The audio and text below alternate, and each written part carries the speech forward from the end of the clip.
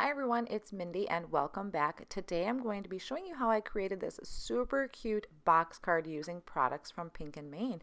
This video is a little bit longer than usual just because I wanted to give you some really good instructions how to create this. Okay, so I'm going to start off with the Make a Card die from Pink and Main. It has a lot of great pieces to it, but I'm just going to be using the actual box card pieces. So this first one I'm showing you is the main piece of your box card. You'll need to cut two of them, and I'm using paper tray ink cardstock because it is a really nice thick cardstock.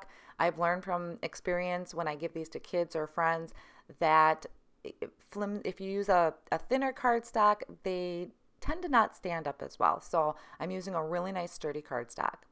This piece here I'm showing you is going to be the insert. So this is what you're not going to see in the card, but it goes in the inside. You'll need two of those.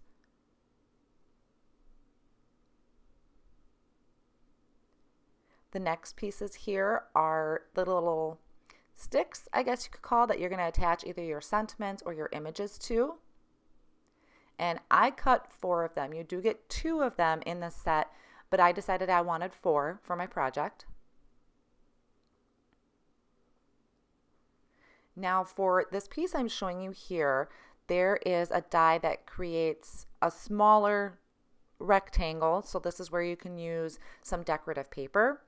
I'm using some plaid from the Celebrate paper pack that just released in March. And these are double-sided, so you can use either side. And it leaves a stitched edging on it. So if you decide to use regular cardstock, it'll have a nice stitched edge to it. And then we have the squares for the side as well. And you'll need to cut 2 pieces of each so that your whole bottom half of your box will be decorated on the outside. Now we're going to be decorating these flaps. Now most of them, when I fold them over, we're going to fold them out, so we're going to decorate the inside. And you'll need to cut 2 of each of these sizes. I'm using this balloon paper, so you'll have to watch your orientation and kind of plan it out a little bit. That's really the only thought process when you're doing them. It's just if you have a pattern paper that's like that, if it's plaids, it's not a big deal, but otherwise you'll have to kind of think about the direction of your paper. Now I'm just coming in and I'm scoring along those lines. So the first small flap is going to be what connects your box. The next one I'm scoring in. So that's going to be one side of our box. Coming in with that second piece, scoring that down really nice. Same thing on that second scored line. So this is the outside of our box, and those tiny flaps are what's going to connect them all. So here's just what that's going to kind of look like.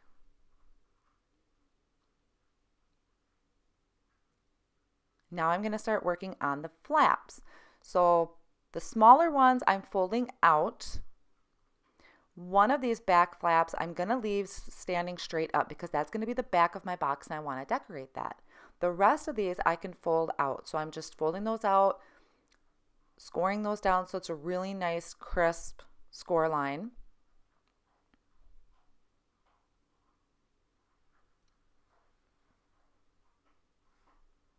And there we have our outside flaps. So our box is slowly coming together. And see, I have that back flap there, so that's going to be the back of the box. And that's the piece I had to kind of be careful on how I cut that out because I wanted the balloons to be in the right direction. So now I'm just taking some regular adhesive, anything you have on hand will do, and I'm going to start attaching these decorative pieces to all the flaps, starting with my back piece so I don't get that one confused with anything else. And then I'm going to go around the entire box. So I'm going to start adding in the squares to the outside. And like I said, they're double-sided, so either side would work and they all match. All of this came from the Celebrate paper pack. So I'm just going to continue going around the outside of my box, adding in my decorative paper and also on the flaps. I did speed this part up just a little bit because it is just showing you me gluing pieces down, but I didn't want to leave any steps out of this whole process. I wanted you to be able to see where I was putting everything. And like I said, if you're using a type of pattern paper, just watch the orientation of your pattern paper so that whatever is supposed to be on those outside flaps is going in the right direction. So once you do your first box, these are really quick and easy to put together. And then it's just a matter of coloring up images or stamping sentiments, whatever you want to add to your box. These are great for kids' party invitations, birthday cards, greeting cards, anything. They're just like anything else. These are just a great interactive way, something different that people might not see every day. So I will just go ahead and get this part finished up, and then we're going to start putting our box together.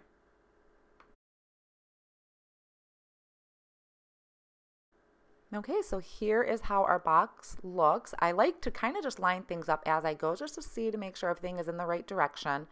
Now with these little flaps to attach our box and put it together, I do recommend a strong double-sided tape. Like I said, I've just learned from experience that regular adhesive just doesn't seem to hold as well. If you have a liquid adhesive that's really strong, that would work too. I just happen to be using this skinny double-sided tape for mine. So I'm just adding a small strip to those flaps, and I'm constantly creasing my scored lines just to make sure that I'm getting those nice crisp lines and it's going to stay the shape that I want it to. And so you'll see I'm folding this one flap in, and I'm going to remove that backing to my tape, and I'm lining up my other side. I found this was easiest to keep my box straight so when it stands up it's not crooked. So I'm just lining that up, pushing down, and I'm going to kind of bend that over and do the same thing to the other side. And I constantly just push down, make sure everything is nice and flat on the inside, that all my lines are lining up. Remove that backing and attaching the other part. And then our box is going to just slowly take shape here, and it's going to be a matter of decorating. So pushing that down, making sure everything in the inside is nice and flat. I'll come in with my score tool again and just make sure all my scored lines are creased and good. And there is the box. And I'm just pulling those flaps out so you can see my balloon paper. This is going to make a really great birthday card. And there's the box. And you can see now why I left that one part straight up. I didn't fold it because that's the back of our card that we can decorate. Looking pretty awesome. Now we're going to move on to the inside. So these two skinny strips, I'm going to come in, fold those scored lines. This is going to be in the inside of the box. This is what we're going to attach our little sticks to that'll have, whether it's our sentiments or images. So I'll just score those down. And these little flaps are going to be what's attached to the sides of the box. So once again, I'm bringing in my double-sided tape and adding a couple strips to it for each side and each piece. And the way I have them lined up, I just fit the two. You could probably get a third one in if you really wanted. Just depends on where you line up your pieces.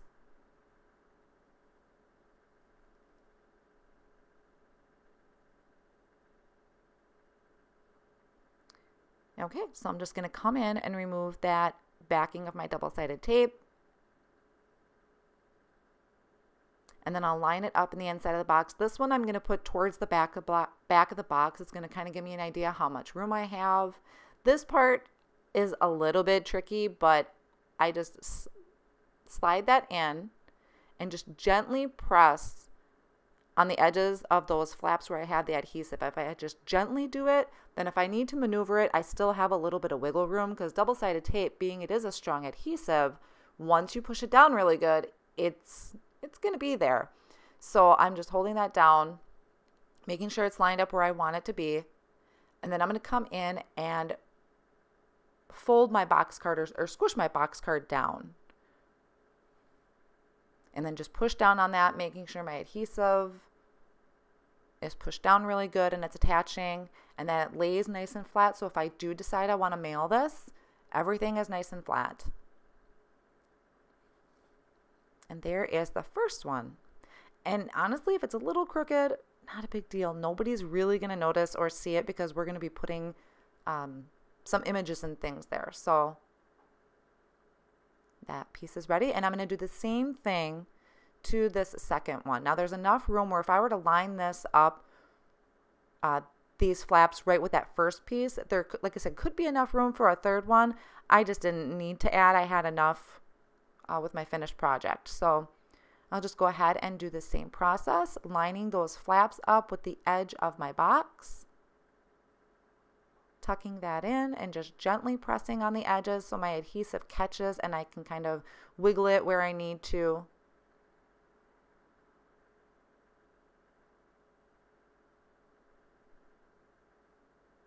And do the same thing to the other side, and then I'll go ahead and flatten the box again so that my edges and everything catches really nice and it's got a good stick to it. And then you can see there's no bottom to the box, so you'll be able to see right down through it. But all the action's on the top, so you won't need to have a bottom. There it is, coming together really great. And that fun balloon paper, I think this is really good paper. Okay, so as I was playing around off camera, I decided I wanted to actually have a plain white piece for that back piece because I had an idea come that I wanted to put a banner back there, and the banner was just a little bit too much with the balloon paper. So I just recut another strip there, and I'm just going to add it right on top. Fits great. And then I took the small fishtail banner die that also was just released in this March release, and I cut out these little banner pieces from some polka dot paper out of the Celebrate paper pack. I just thought this was really cool to have a banner in the background there, and like I said, it was just a little bit too busy with the balloons hanging, so I'm just going to come in and attach these pieces along that back panel. And in the end, I did have to trim off. You can see there's a little bit of overhang. I did afterwards come in and trim that off a little bit so that it did fit in my envelope and I didn't have anything in the way. So I'm just going through getting those added. Like I said, regular adhesive will work great for this. This isn't as big of a deal of how strong the adhesive is. Just a nice, good adhesive, whatever you use.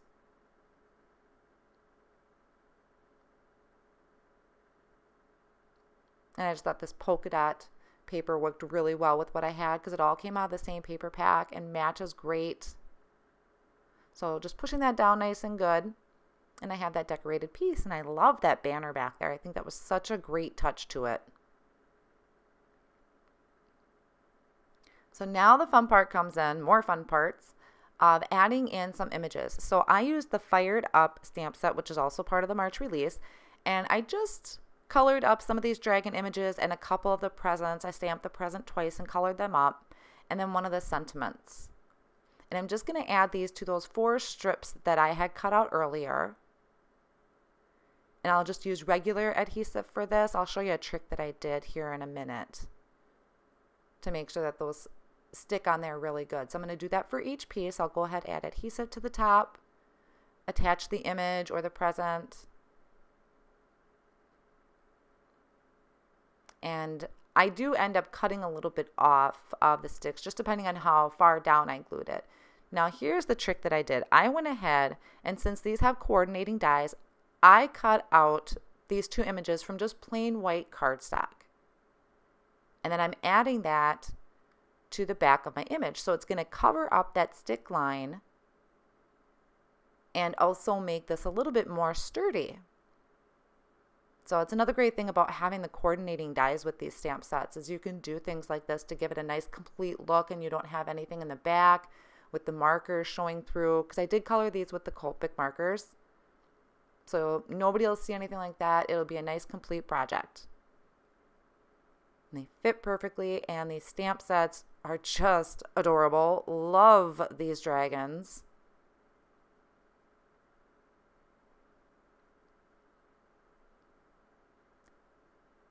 So just finishing up, putting a nice covering of adhesive on there so it sticks really well. Lining up my image perfectly. and finishing off my cute little images.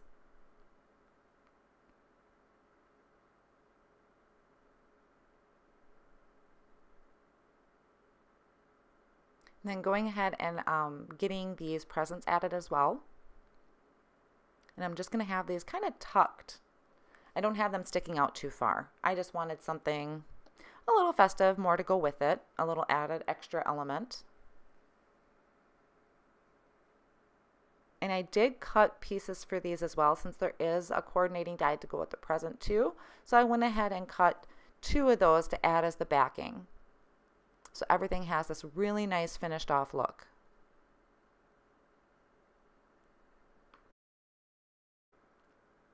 So I'll go ahead and get these presents finished up. I had stamped a sentiment also from the Fired Up stamp set, and I just layered that with some of the dark blue cardstock that I was using throughout the project. So I layered that up, and I'm going to be adding that to one of my flaps.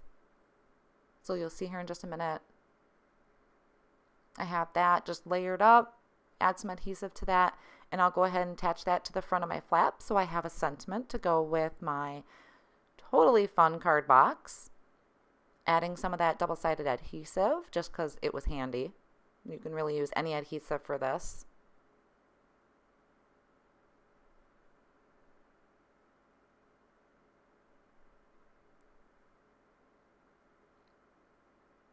And getting that nice and centered in the front.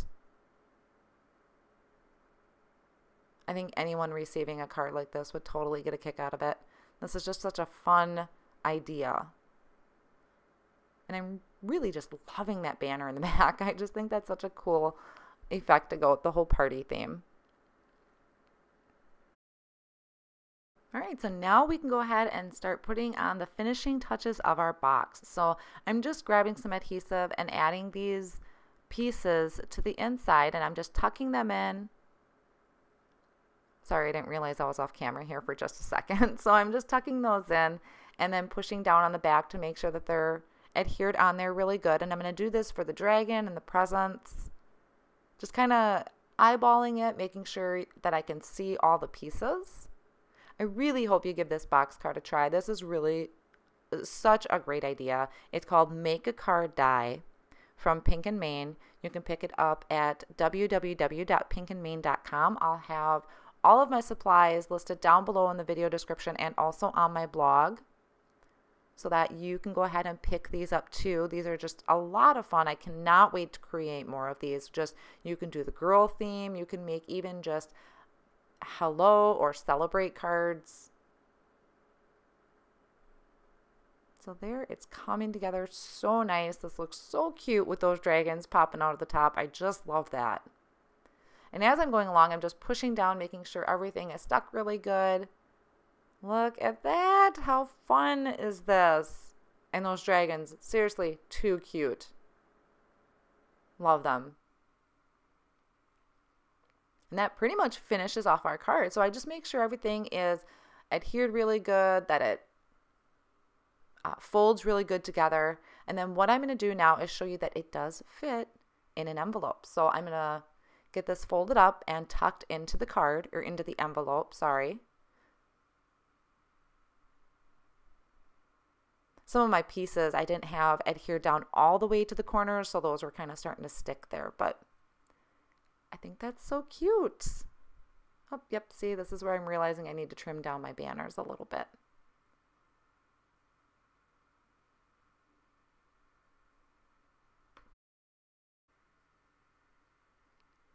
So I'll just go ahead and trim that down. You could always use a bigger envelope if you wanted to leave things hanging off the side. So these would fit in a bigger envelope too. So I'm just going to trim those down so it fits nice and snug inside my envelope. And that's going to finish off the box card. I really hope you enjoyed today's project. This was a lot of fun to create.